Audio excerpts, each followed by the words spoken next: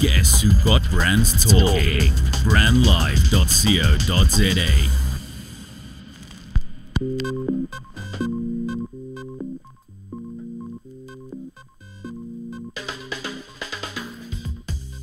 Hello and welcome to Creative Ghettos, the show that explores various creative industries and profiles the Africans who push them forward.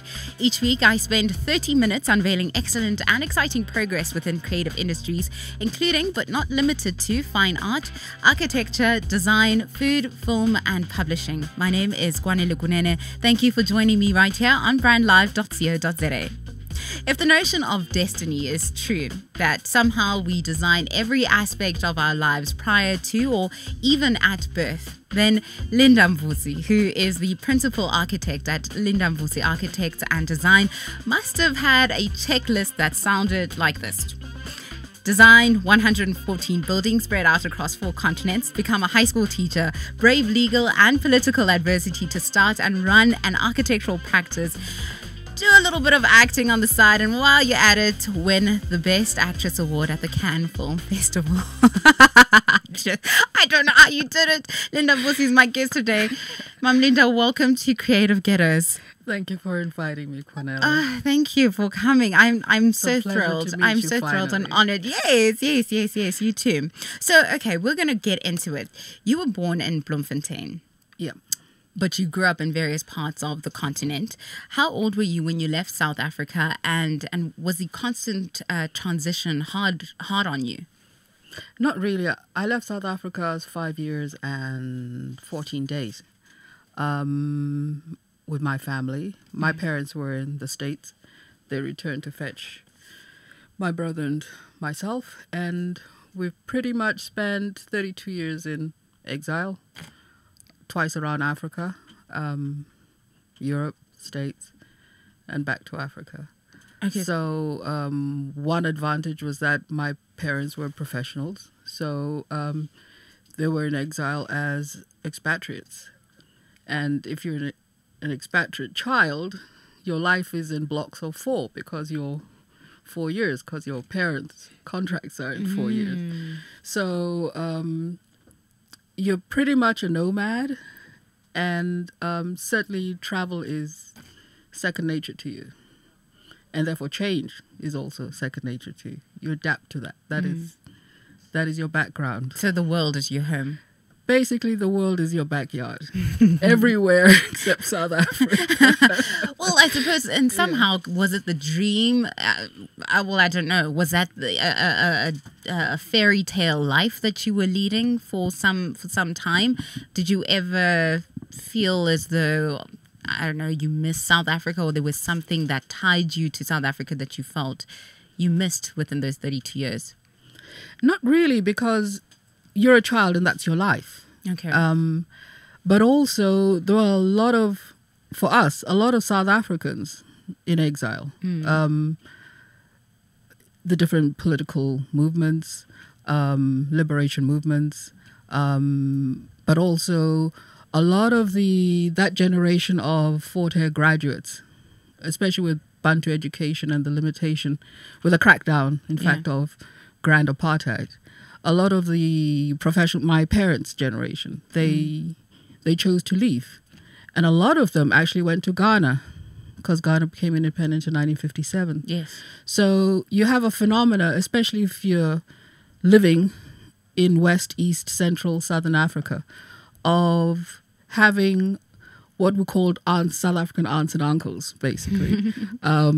Again, that was a security measure, so that nobody could ask you, who is that South African? It's just another uncle, it's another aunt. Okay, so it was a great community. It's a community, yeah. yes. Yeah. And one strength of that community of, I'd say, South Africans in exile is that everybody sort of looked out for each other, you know. So you couldn't really be anonymous or alone in any country. Yes. There'd always be a South African who's got a message, who'll come to the airport if you're in transit. Oh, ngumtaka ban, hello. Here are letters. Exactly the way it is here at home. Yeah. Okay. So what sparked your interest in design, in designing buildings? I have to give credit to my parents. I mean, I was born into an art house. My father, Selby Mvusi, he established the first design school in Africa. Really? In 1964.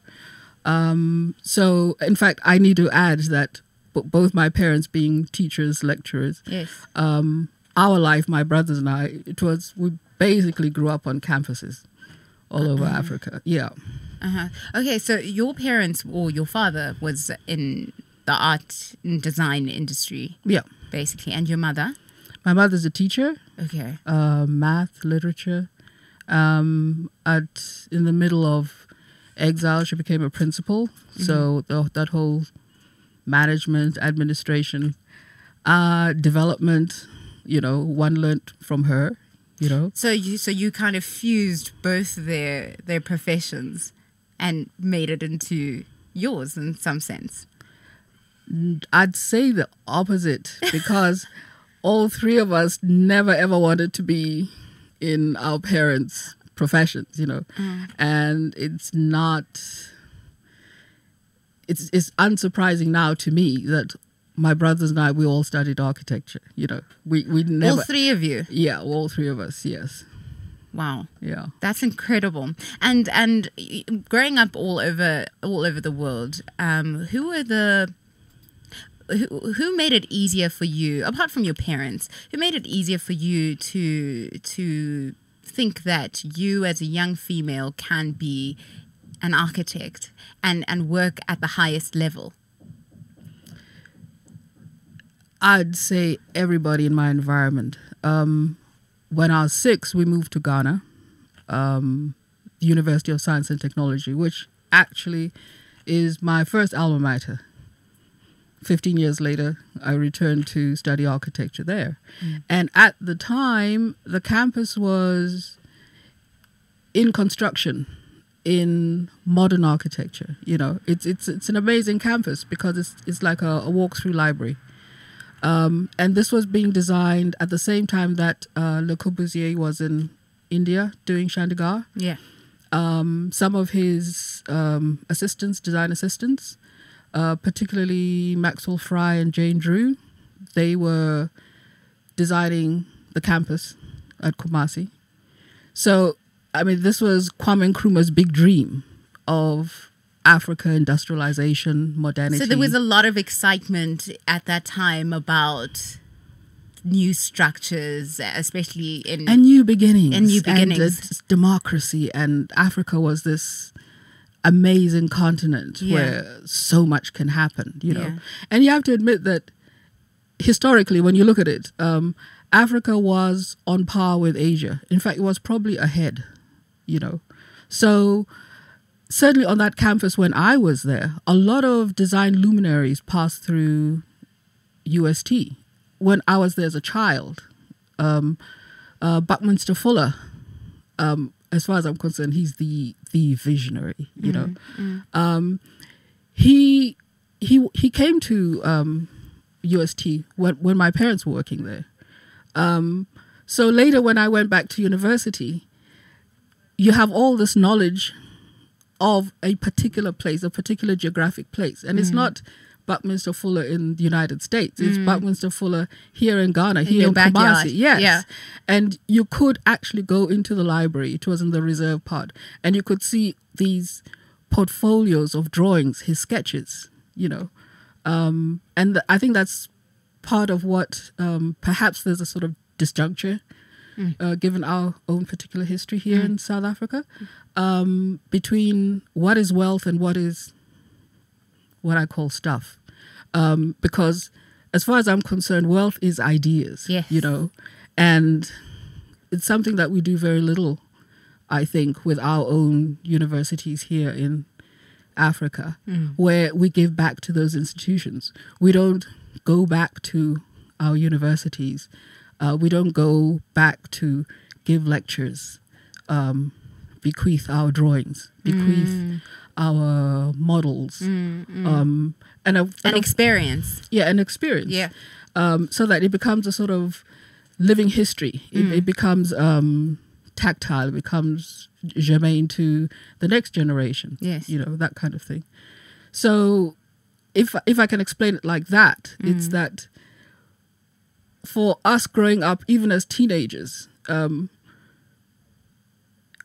was constantly in an environment of ideas, of concepts, whether it was literature, whether it was design, whether it was architecture. But what do you think the issue is now? Because I feel as though a lot of, and I don't believe that it is really something that should be only a small group of young people grow up in an environment like the one that you have described. What do you think the issue is right now that is making young people and us people who are going to become young parents, raise children in an environment where everything is, perishable and no one really cares about this moment and no one is creating in this moment. No one is encouraging thoughtfulness about the things around them or having ideas about whatever it is that is around them. Perhaps it's activism, being active and being present in whatever you're doing.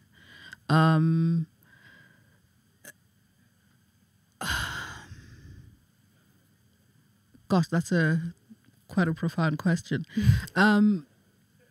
I wouldn't write it off and say this is not happening. But I'd agree with you that perhaps it's sparse on the ground. Yeah. And perhaps it's because of, I hate to use the word because you have to break it down, but neoliberalism, where everything is, I don't want to use the word commercialized, but everything is monetized, Yeah. So even your time is monetized. Yeah. And together with outsourcing, these are the sort of big ideas which brought the world to a collision point, basically 10 years ago, 2008, where if it is not economic for you, you outsource it. So parenting is outsourced. A lot of parents outsource parenting. They think other people should do it.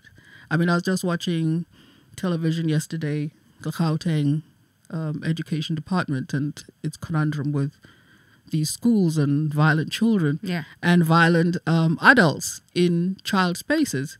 I won't say my situation is everybody's situation, but what I do know in my family, but also in families like ours, whether they were South African or not, was that our parents were very, very present in our schooling. Our parents were there for sports day. Our parents were there for open day. Our parents engaged the teachers, So, you're growing up in a Pan-African household and from your environment that history is this and this and this and this in Africa. And as a child, you speak up in class that, no, what's in this book is not true because I know this and this and this and this, I suppose, what happened, Yeah. Because, And the teachers engage you because they know that you're informed by your parents.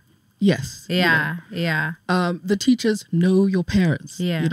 So if I stick to, let's say, education, one low-hanging fruit is parent participation in schools. These schools are ours. These schools are funded by taxpayers. Yeah. They're ours. They don't belong to anybody else. We had better be extremely present in our children's schools and in the schools of children in our neighborhood. It takes a neighborhood to raise kids. That is so true. Yes, So if you have extra books in your house that you no longer read or your children have grown up, donate them to your neighborhood primary school. Yeah. If you have a violin that nobody's, find your neighborhood school. And encourage further creative activities. Yes. Okay. That kind of thing. So you taught in high schools, in one high school. Oh, that was a fluke. And it's just one of the it's just one of the wonderful things about African countries because I'd finished A levels, high school, Yeah. and if you're a child of a foreigner, an expatriate in a country, you yourself don't have a work permit, But Zambia is a country where I grew up in. I did the last of my high school there. I did my main high school there. And for reasons best known to themselves, the Zambian government put me on their payroll For math and art. to go teach math and art in high school. I was 19, Oh, really? and my class, most of the class were older than me, but they listened and they learned. Are you serious? Most people were older than you in the high school. Well, I was teaching the Form 5s, yes, Form 5, that's matric. Yeah, that's matric, yeah. Okay. Yeah. But you had a wealth of knowledge, clearly, and a way with your words to inspire the young. And an absolute love of math. I mean, I saw math like art. I saw math as this massive creative numerical language. I cannot stress enough that language, like music, these are, math, like music, and even art, fine art. These are all languages. It's not just the literary language, And the sooner you imbue your child to have a multiplicity of languages, the better their brain works, Yeah. How did that experience, the teaching experience, influence your design principles further on? Did it in any way? Well, why I say it was a fluke was that I'd wanted to study design and I couldn't get a scholarship to go to the universities that I wanted. Yeah. And a lot of the pressure was coming from the sponsors that, I remember one particular, I think it was Middle European, some agency, scholarship agency. And this man, he just shouted at me, "You're supposed to be doing medicine, what have you? This is what Africa needs." And I shouted back. People in the other office came out in the lobby. And I'm like, "Africa needs design and da-da-da-da-da-da-da-da-da." Yes. And I walked out and I banged the door. And I found myself in Cairo Road. Lusaka in those days was like a one street town. Okay. Cairo Road is the main, and it's a small main road, town, so the news really spread. But what was really funny was that when I got into the street, because I was still angry, this European guy, he was so shocked at the fact that you spoke back. Yes, and logically, Yeah. why Africa needs Design. Okay. designers, Wow. That's incredible. And I remember I threw back to him, I think he was actually British, that you Brits, you made your money selling school furniture to Africa that Africa doesn't even need, And he was like, "What?" I said, "Yes, this Robin Day chair. Why you bring all this plastic to Africa?" Oh. And again, if you grow up in a household where every day it's art, architecture, concepts, and everything else, was that in my father's books, British design, there was this Robin Day chair. It's ubiquitous. In fact, that was the ubiquitous plastic chair before these fully molded plastic chairs, which are everywhere right now. Yeah. And the fact that he in his design studio actually made money from it was that, first of all, the British government commissioned that chair for British schools. But also because of the Commonwealth, that chair multiplied into the millions of sales because it went to every Commonwealth country, So you've probably grown up Using them. sitting in it. That's the metal frame, metal legs chair with a molded plastic seat on the back. Okay, Yes. okay, with It's almost quite like sturdy. an oval, Yes, an yes. oval shape. Yeah, it's Okay. quite. Yeah, all schools had those chairs at some point. I And remember. that's one design, So if you're aware that design, copyright, all the reproduction rights and everything else, they flow back to the author. that's a massive amount of money coming from the colonies. Wow. Or the newly independent colonies flowing back to Britain as design revenue. So there would be no space because you would have politicians, government people commissioning these chairs. And there's no African person that's There are interjecting. There are African designers of chairs, but because your country has a contract with Britain, it's in the interests of your government to subvert, suppress, put aside the actual citizen skills. Would you say that's actually changed in any form? Because even now, I suppose we're not really exposed to designs by Africans. We're not. I'd say it's deliberate. It hasn't. It's. I think it's become worse. I think designs by Black people of African descent are becoming less visible. But also, I think the community of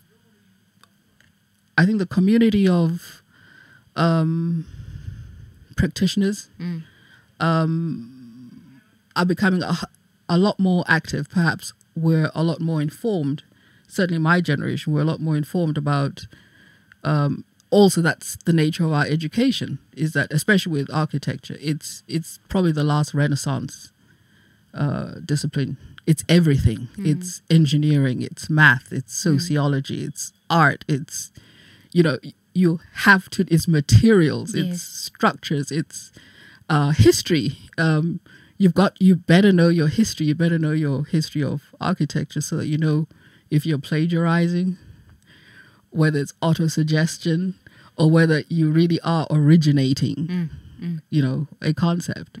And also just the tools of how to create and make something, not just think about it, but to make it, to actually create it. Yes, to implement it. So in total, you've completed 114 buildings that I know of. It could be more. Something tells me it's more. I shouldn't have tallied my projects like that for you. Okay, well, let's say plus minus then.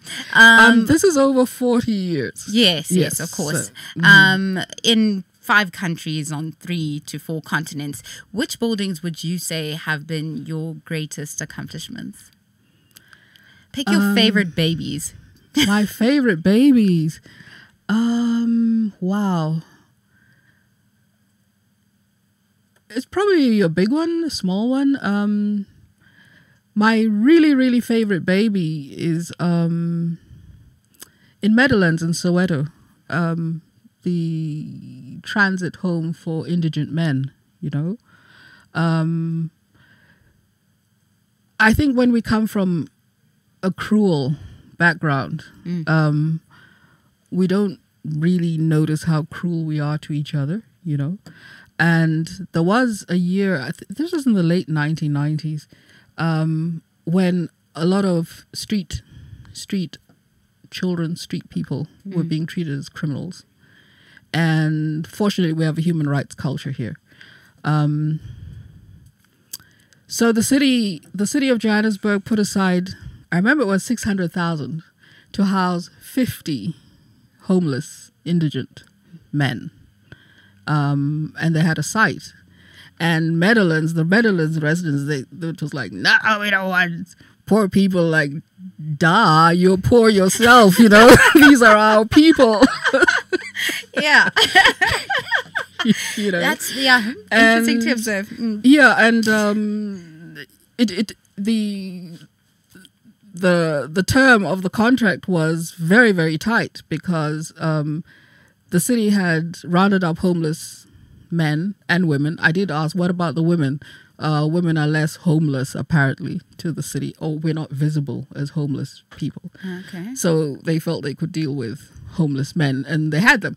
But they dumped them in one of the most violent hostels. I think it was Jabulani or what have you. And every day, you'd hear stories of, I have one less client user because somebody was killed or all the rest of it. So my team, the whole professional team, contractor, it was like, we have a deadline. This has to be up and open, And because it was a small budget and it was, that build, I put my A game. I brought everything to that, and negotiated with all kinds of, even the material suppliers and all the rest of it.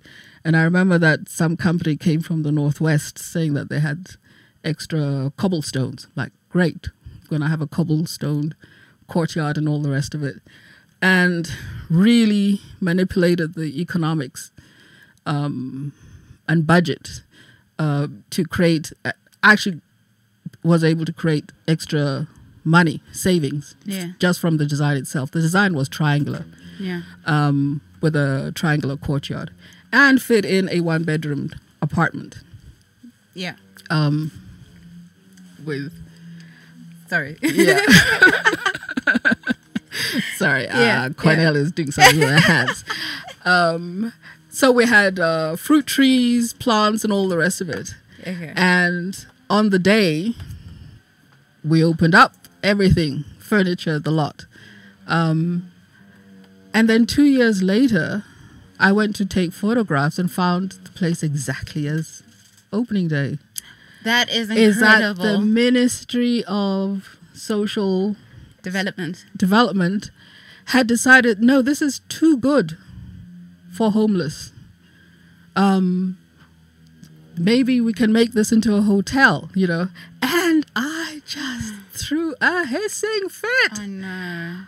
I marched to Pretoria, went to the government minister and said, you shall not do this to South Africans.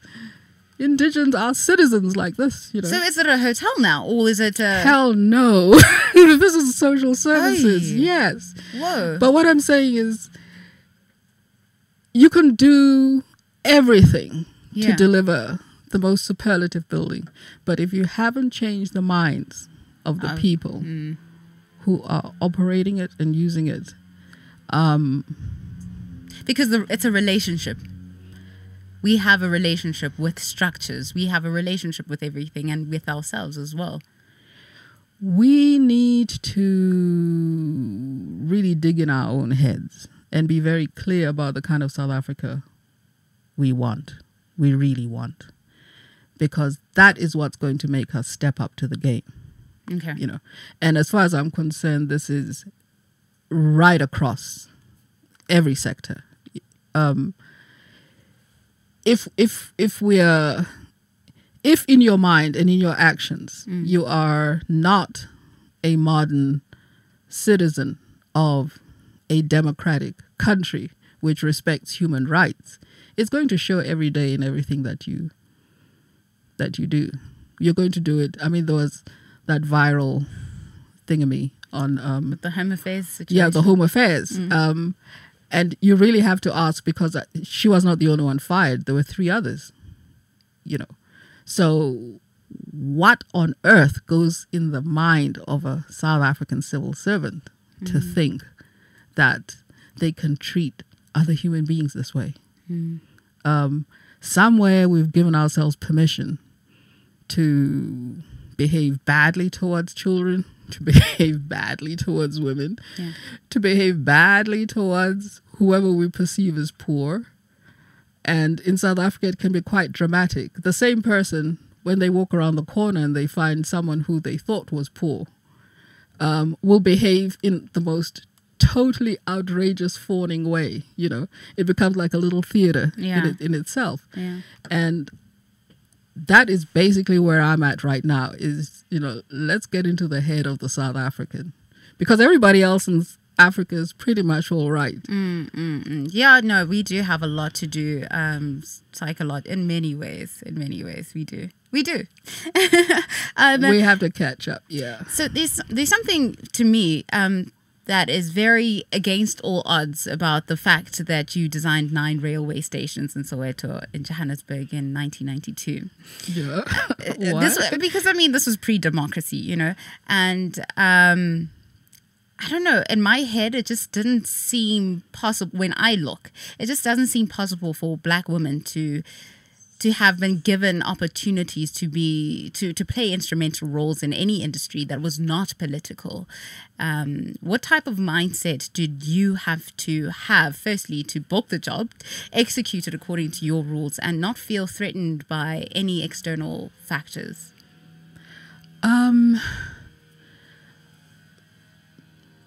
Again, my history doesn't start in South Africa.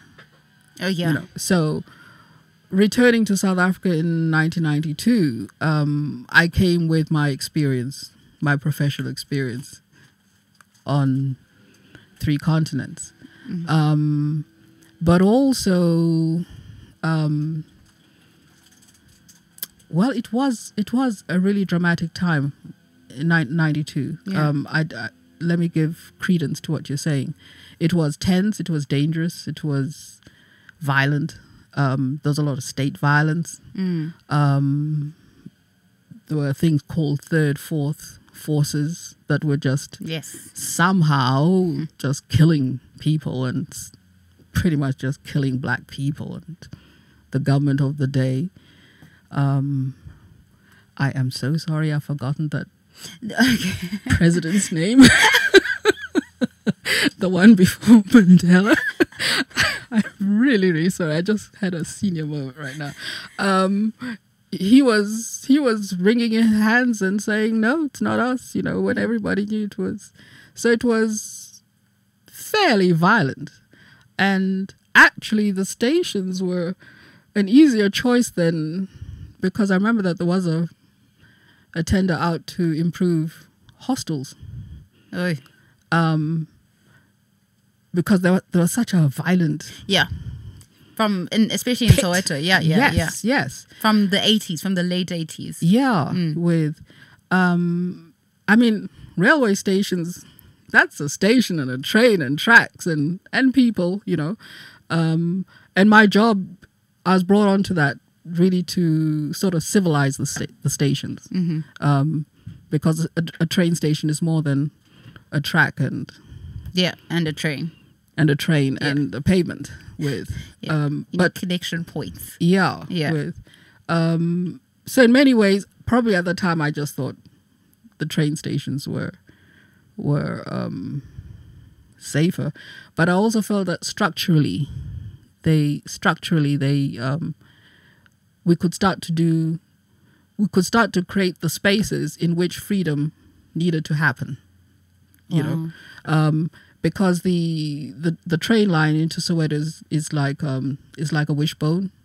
It divides, So, and while Soweto wasn't legible to me, streetwise, it's not designed to be legible.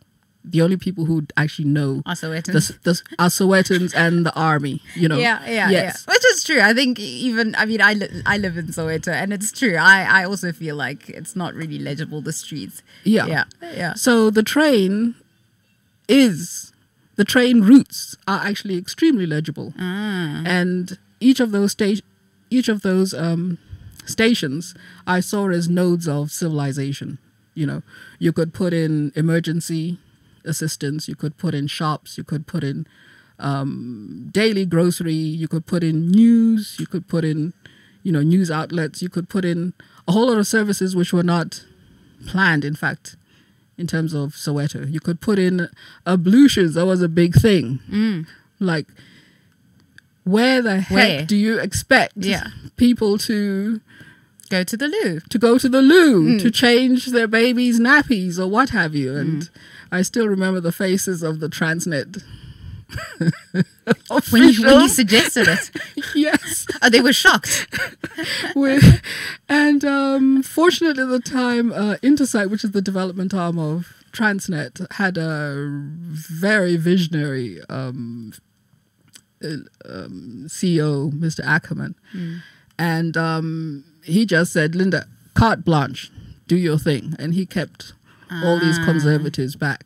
Which is great, to have that type of creative freedom and not feel as if, there's a lot of pressure to work towards somebody else's desires. Yeah. And I remember he said to this room of white men in khaki suits, that this woman knows freedom. She knows what to design. None of us here know what freedom looks like. Across the board, Across the board. Exactly. So back off. Let her do the work and the Let her thinking. design it. We're going to build with. And I did that in association with Italian South African architects. And it was a real fun thing to do. Yeah. We had such fun getting to know each other, because I'd also just arrived. I really wanted to know what South African architects are thinking. You know, you spend your whole life boycotting South Africa, and now you've returned. And it was really peculiar. I'd never been to a country where I didn't know anything about, you know. South Africa was this like Its own architecture. white hole, you know. Everything, geography, history, you know. So I was in a situation where if you said an Afrikaans sounding word to me, I didn't know if that's someone's name, if it's a town, if it's a verb, you know. Okay. So we grew, all of us grew, you know. And in a way, it was like those 9 stations were like flying the flag. I remember some of my mother's friends in Soweto saying that they were driving past Dube and saw this information board, and taxis and so forth had all stopped, and my Africa were outside reading, and the only African name on the whole board was Mvusi MVUS. Yes, Nkululeko. Yes, Nkululeko. So you designed Nelson Mandela's house in Houghton. Not only that, but you also did the Apartheid Museum. You were exiled from South Africa as a child because of apartheid, and then came back to put your intellectual energy into these two, what I consider, monumental structures. At the time, did you find some kind of symbolism in your involvement in both projects? A symbolism as in? Symbolism as in doing a project for something that symbolizes a violent history, and on the other hand, you're also doing a project for someone who is the picture of peace. Isn't that the dichotomy of our country? Okay. It's all one. It's all one thing. We're all of these. All right. So you didn't. I mean, okay. I suppose you. I'm just trying to think that, you know, it was very big to be doing both projects, to have done both projects. It's almost like a reconciliation of structural ideas. And maybe I'm romanticizing it. Am I romanticizing it? I think you're allowed to, but that's not how my mind was thinking. Okay. At the time. All right. And especially because I'd made the decision in returning to South Africa that I was absolutely not going to do residential development, residential houses. Why did you make that decision? Because I'm a woman, and all around the world, there's this prejudice against women, even women in the profession. So people will automatically stick you with houses. And if you've, as a woman, if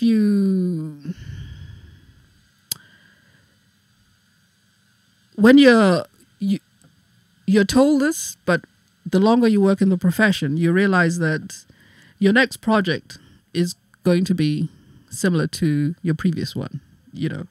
So, damn if you do a house, because the next client's knocking on your studio door. Gonna want a replica. You're going to be stuck doing houses. But also, having lived all over Africa, except the north, there's a lot of latent and patent house building, house repairing, house defining skills in people. And I'm still convinced that in terms of a house, people should build their own houses, because you get the skills for repairing, maintaining, even extending. Wow. I never thought of it that way. Yes. Yeah. So I totally disagreed, for instance, with our democratic South African government, not so much in the intent, but how they went about it. Because this, remember there was a declaration of 1 million houses. Well, that all those contracts went to the 5 biggest construction companies. Wow. So you're talking about 30% profit of an RDP house going to the 5 biggest South African companies, which were the same companies pre-94. To thrive Yes. pre-94. Yes. So when I say bringing your A game, you need to bring to your job the whole political, socio consciousness as to what frames a project. Who is this person coming to you, asking to commission you? And you better make those decisions there and then. Wow, that makes it hard to make. I mean, if I had to, you can just imagine the type of people who have the type of money to commission residential homes right after 94. It's not necessarily people who were just fighting for, for the liberation of the country. It's probably people who were benefiting off of all the stress that the country was under. Probably, I'm not entirely certain about that. What was quite obvious to me, especially with 94, was that for this economy to grow, you had to lift the lid. And that was the whole thing of democracy. You had to lift the lid, which suppressed 80%, no, it was more, 90% of the citizens of this country into one flat, squeezed class called the oppressed. So once you lift that lid, people, families, groups expand like foam to take up the space that they need to be. Yeah. And also just to fire up a civil service which is going to take care of 100% of the population instead of 10%, you need to employ people. Yeah. So it was pretty obvious that there's going to be a massive commissioning of residential in South Africa, especially because the apartheid government had suppressed houses to control people. Yeah.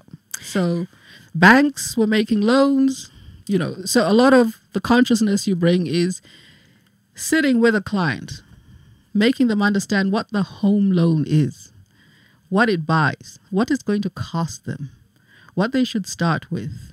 Maybe take half the loan to build 2/3. I mean, we're alchemists, architects. we make... You make magic out of we nothing. make magic out of nothing, So you explain to this person that actually you can get the house you want for 60% of this loan, So take back 40%. Your payments will be less, and so on and so forth. Also, stop trying to squeeze your family into this very Eurocentric idea of mother, father, 2.5 children. Because our families are not like that. No. They include nephews and nieces. They include gogos and your parents. Our homes are very fluid because our families are very fluid. Yeah. So it's an innocuous thing called a guest room. Your house is always full of guests, and you can't call them guests because they are family. Yes. Yeah. There's people who are not blood relatives who are your family. And so, the whole... I just felt that there wasn't room in the South Africa of 94 to 97 to fully explore the way one had been able to do in other countries. Yes. As to, one, the importance of a home. Because a house it's your engine. And especially with changing technology, you can work from your home. You can produce from your home. You can manufacture from your home. Your house is more than a place to go home to sleep. And eat. Yes, and eat. You can rejuvenate yourself in your home. You can rejuvenate your entire street, you know. So I felt that there was a lot more that needed to go into designing houses or shelter than the sort of pithy tick box formula that for expedient reasons had been adopted. Let's talk about the multi-award winning anti-apartheid film World Apart. How on earth did you land a role in that movie? What happened? Okay, you explain. Wow. This year is 30 years ago when this craziness happened. Wow. Because 31 years, because the filming was done 31 years, it was in 1987. Okay. And I was in Zimbabwe and I just completed, actually that's my largest project, the Ministry of Higher Education building in Harare, Zimbabwe. And I just completed that and then opened my practice. Again, I have to stress, when you're in other people's countries, you need permits, you know, a student permit or work permit or what have you and all the rest. But for reasons best known to themselves, the Zimbabwean government gave me a self-employment permit. So I could open my practice. And I was 31 years old, and you know, and then in the middle of this, a call comes from ANC. Oh, comrade, you know, you can tell when ANC is trying to persuade you. Oh, commie, oh, com, oh, comrade, com. Siyacela to go and ncedisa this and this acting. And I remember being very stroppy saying, listen, I'm opening up an architecture practice, not acting, you know. And they called again. I said, then the third call came from ANC headquarters. I'm like, oh, shucks, I better listen to this. And they said, oh, just go see them. They need a particular kind of actor who'll bring this and this and this. And so I went to Sheraton Hotel, met Chris Menges. He was the Oscar-winning director for Killing Fields, and that's the agent, and then the South American film about conquistadors and missionaries. I forget the name. And we talked, and he's a socialist. We talked about the meaning of the film, what he was trying to do, because the script that he had was a complete story based on Ruth First, Joe Slovo, told from the point of view of the eldest daughter. But he was particularly concerned that the South African politics, the South African politics, because that is what it is, must not be a secondary, it must not be a backdrop to the story. A family story, yes. Which in many ways was the big mistake of Cry Freedom and also Dry White Season. So when I listened to this, and of course he appealed to my architectonic mind, and I must say even the character didn't even have a name, you know, this nanny, what have you. And he said, you can rewrite it. You can do whatever it is that you want to do, but we have to bring this story forward. It's not background. The reason why I'm doing this is because I'm anti-apartheid. It's not to tell a story of white communists. It's to tell the South African story. And that was, I have to and have always credited two other people. Albie Lesotho, who was from Soweto. He played the film brother. And an amazing woman called Joyce Sikakane Rankin. Yes. Who was the consultant on the film. So we created this incredible backstory, which was not in the script, against which I'll be myself, and the other main African characters and actors could act against, and incredibly, that worked. And you won an amazing award for that. You're the only African woman, as far as I know, that has ever won the Best Actress award at the Cannes Film Festival because of that. Apparently so. Yes, yeah, that is huge. Do you know when I was looking on on the web, and I see your name, 1988 Best Actress, and then the next year is Meryl Streep. I lost my mind. Really? Yes, really. That places it in context. Exactly. And perfect context. I thought that was incredible. And that was the only bit of acting work that you did. In film, yes. But when I was working in Zambia, I was part of the founding group of Tikwiza Theatre, repertory theatre. Yeah. And we did 2 plays. That was 76. We did 2 plays, and in fact, both of those plays, we created 2 plays. And I remember that in our final rehearsal, and I'd gone with my kid brother. He was in high school, so he was doing his homework in the front seats. I mean, this is the dress rehearsal, and there's silence in the theater.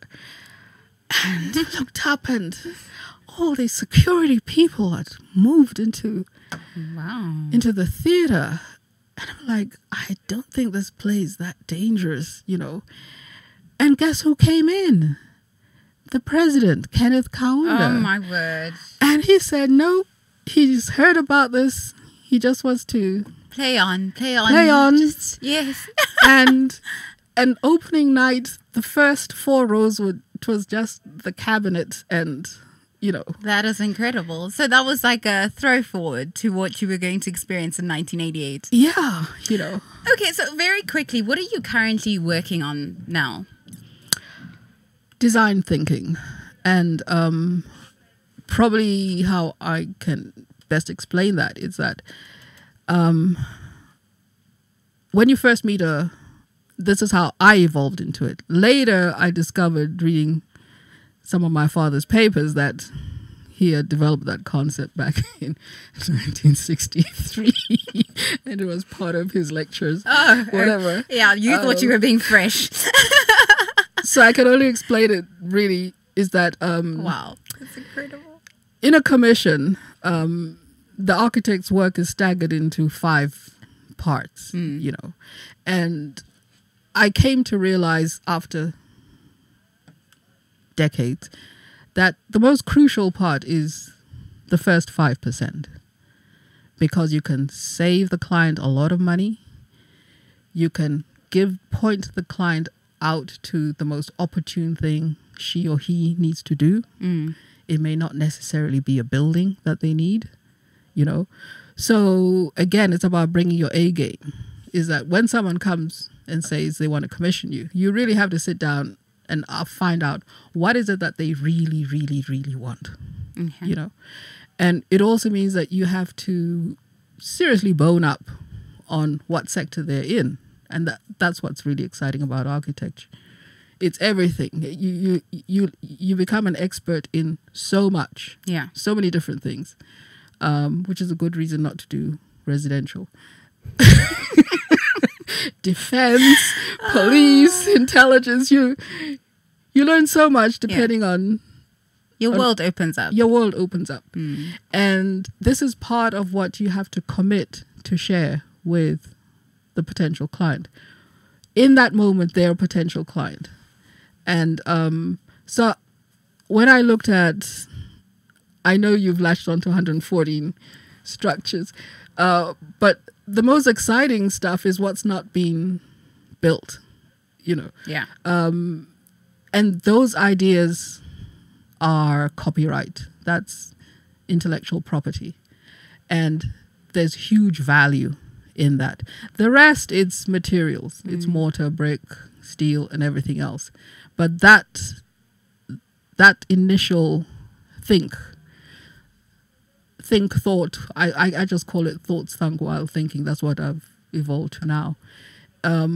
Where you really bring future speak, new think to the client and help the client explode themselves to really see themselves 15, 30, 50 years down the line and what it is.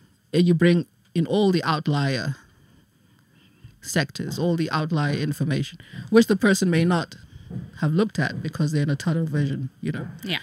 Design thinking in itself is a separate profession. It's a separate discipline. Yeah. And there are particular tools that you use, but also tools that you create to manage information. And also it's really getting into the heart of the creative process. Great. Mum Linda, thank you so much for coming in. I really cannot thank you enough for coming in to speak to me today. I really, really cannot. We barely scratched the surface in going through your contribution to the architectural industry as a whole, not just in Africa. To find out more about the Africans who drive various creative industries forward, make sure to follow Creative Ghettos on Instagram at Creative Ghettos. My name is Kwanele. Join me again next week, Friday from 2 to 2:30 p.m. for another impactful show. Bye for now. You're listening to brandlive.co.za.